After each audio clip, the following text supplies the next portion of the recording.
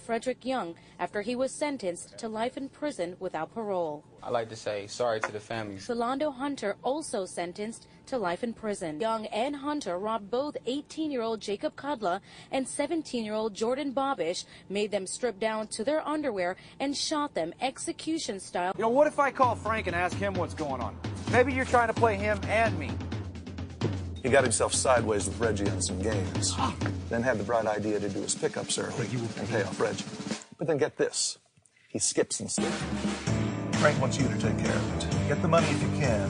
Mainly just do what you do. Sure is a shame that you gotta be rolling on. Get the money out of your drawer, put it in the bank. Oh, well, are you sure? Because these envelopes are real handy. The money just slips right in here. No. It's a lot of money to be laying around here all night long. Clear the field! Fill up!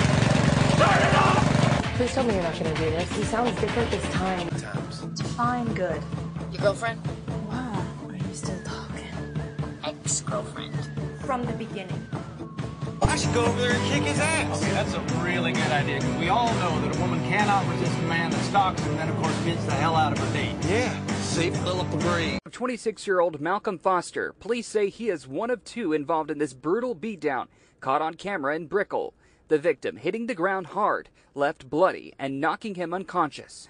The victim says he walked by the two men before the attack. Both men are seen coming back to the victim, rummaging through his pockets, taking his cash and iPhone. Cisco, police say 19-year-old Lamont Mims and 20-year-old Fantasy Decour shot and killed a 71-year-old Edward French last month at a robbery in Twin Peaks Lookout. The victim's family members say they want justice to be served.